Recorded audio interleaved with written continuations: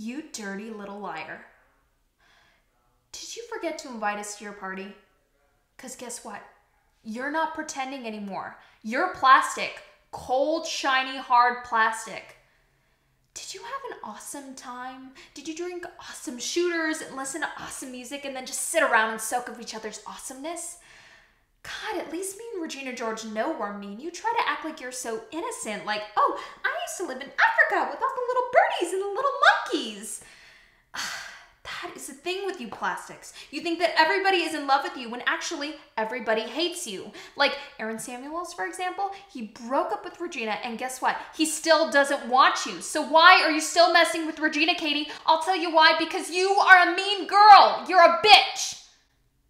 And here, you can have this at one prize.